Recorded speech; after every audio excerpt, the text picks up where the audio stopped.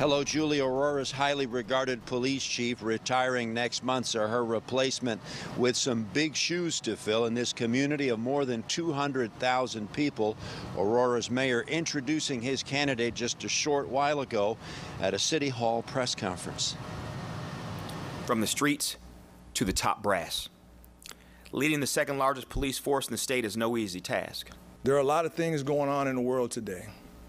Communities and law enforcement agencies face a very different challenge today than 27 years ago when I first put on this uniform. A native of Aurora's east side, Keith Cross knows the challenges of policing in Aurora. Like Chicago and so many other communities across the Midwest and across the country, Aurora battling a surge in violent crime in the wake of the pandemic and widespread protests following the murder of George Floyd and other controversial police shootings.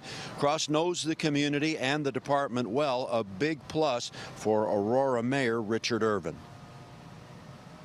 He has been a patrolman, community policing officer, school resource officer, a dare and great instructor, special operations group supervisor, a crisis hostage negotiator.